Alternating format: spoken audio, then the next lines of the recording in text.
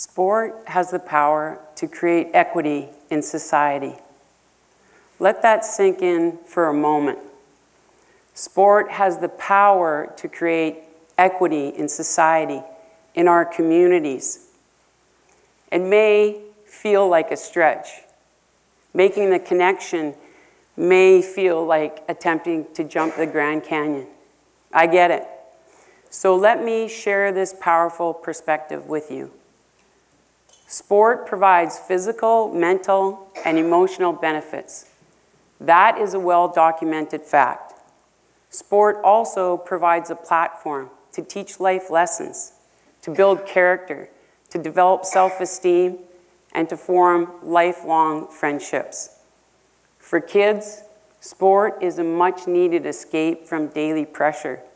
It's an opportunity to get together with friends and play, leaving everything behind for just a while. No devices, no social media. Parents, how's that sound? Sport is a journey that impacts individuals on a much deeper level too. When kids learn to play hockey, the first lesson they're taught is how to stand back up by yourself after falling down. Do any of you skate? Do you remember your first time? Almost as soon as you take your first step on the ice, you fall down. And then you fall again, and you fall again, and you probably fall again. For kids, no problem. In hockey, kids learn at a young age, every time you fall, you get back up. Failure is not feared. It's just part of the process. It's important for kids to learn how to get back up. And over an athlete's experience, that continues, and not just literally.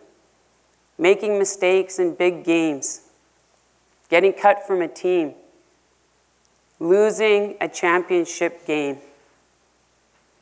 The act of continuing to get back up after falling, after failing, develops resilience, and more importantly, contributes to a resilient mindset.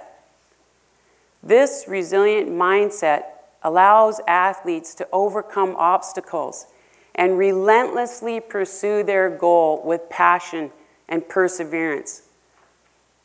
No matter how daunting the challenges may seem, or statistics that indicate a slim chance of success. Playing on a team teaches players to reach beyond themselves for something greater. It's a time of self-reflection.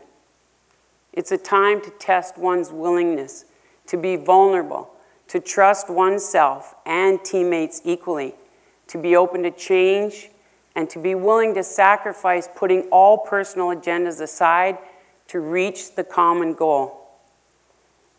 The common goal galvanizes the team and inspires each player to push themselves harder than they ever imagined possible.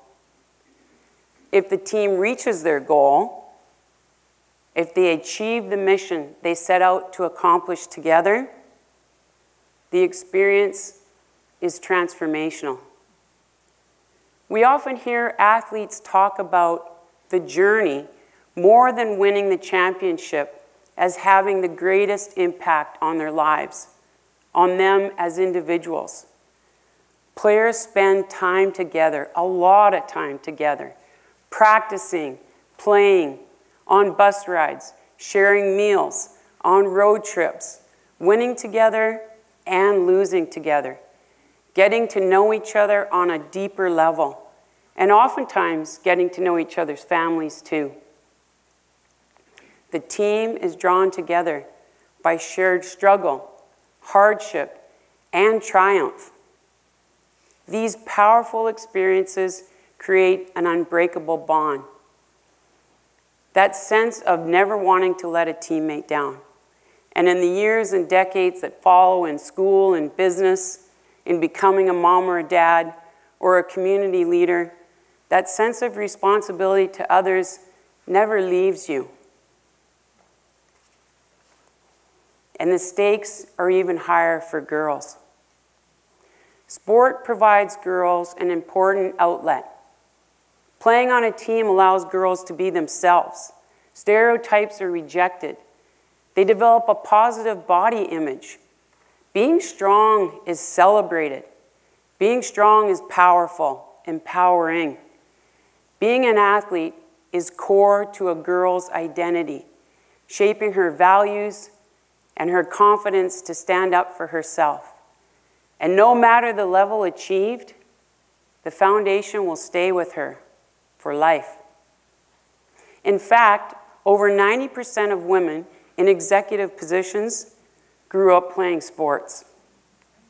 I grew up playing sports, and I've been around hockey my entire life. My father and two brothers played professional, and like many families, hockey was part of our identity. It brought us together and created so many experiences that have shaped my values and who I am as a person. I have 4 children, all adults now, all played sports growing up, and all use sports as a platform to pursue education. One still plays professional, and all have forged friendships that will last a lifetime. Sports influence my professional choices too.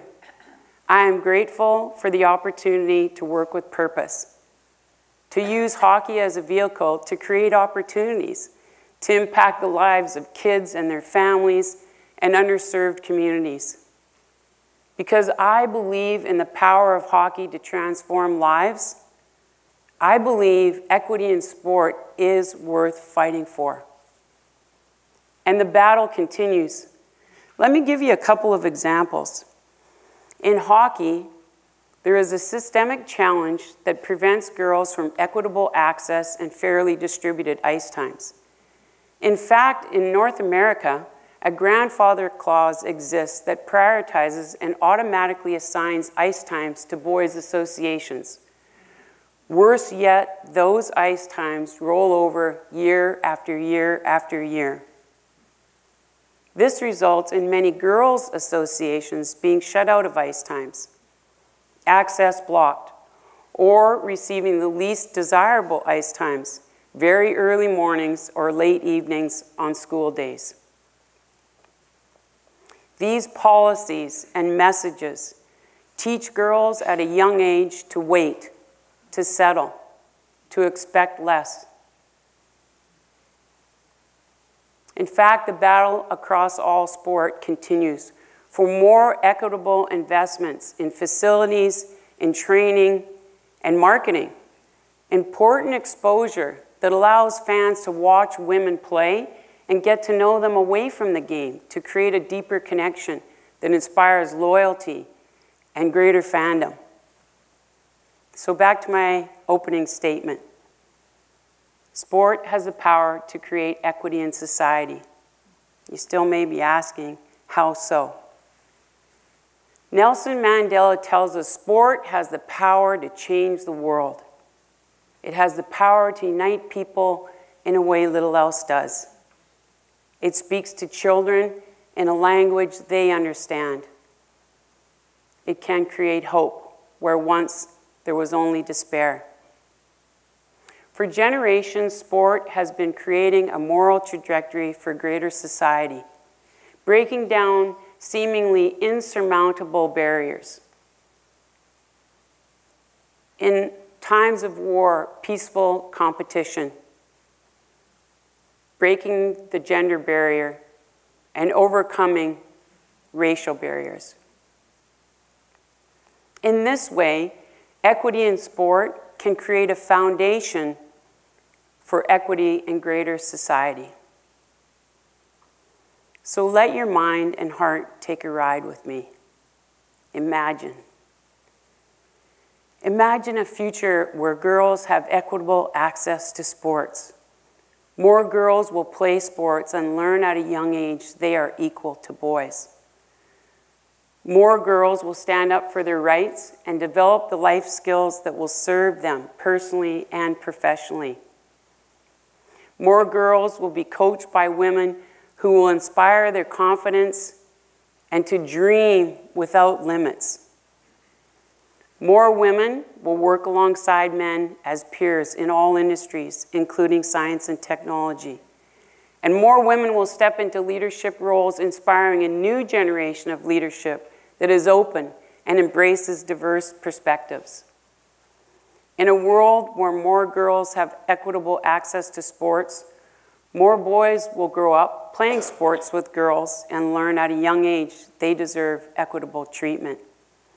More boys will be coached by women and mentored by them who reward skill and effort over gender.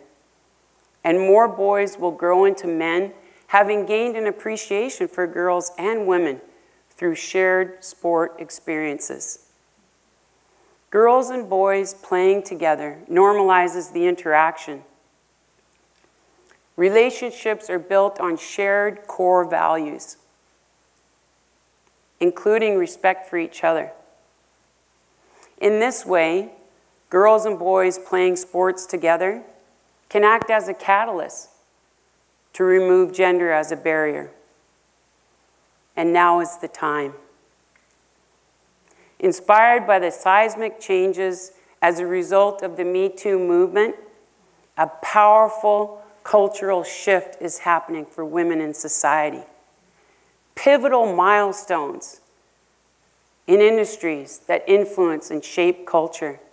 In entertainment, the film Barbie, the highest grossing film of the summer, directed by a woman, about women. Beyoncé and Taylor Swift, two icons who crushed the highest grossing concert tours of the summer.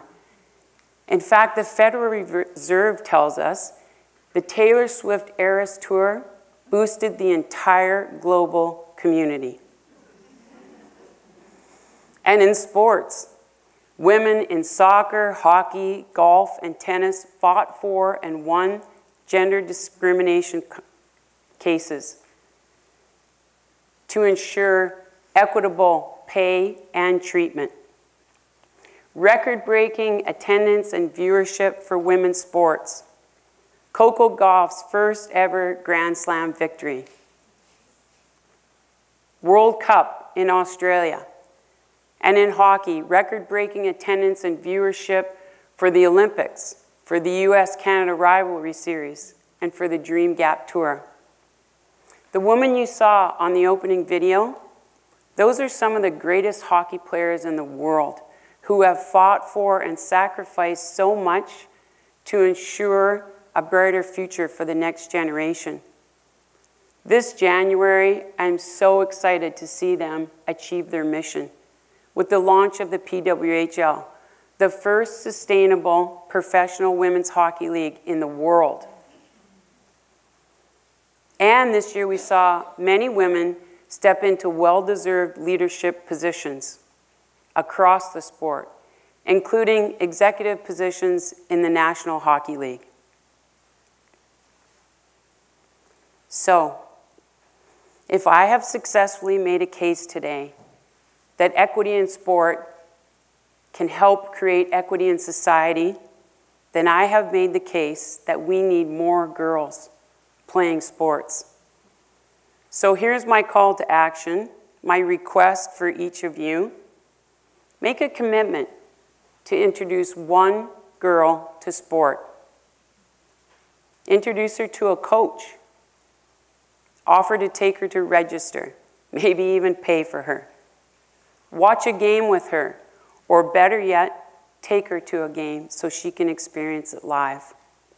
Or best yet, play with her so she can experience the fun and all the benefits sport provides. Together, we can create a more equitable society, and it starts with more girls playing hockey. Let's make this year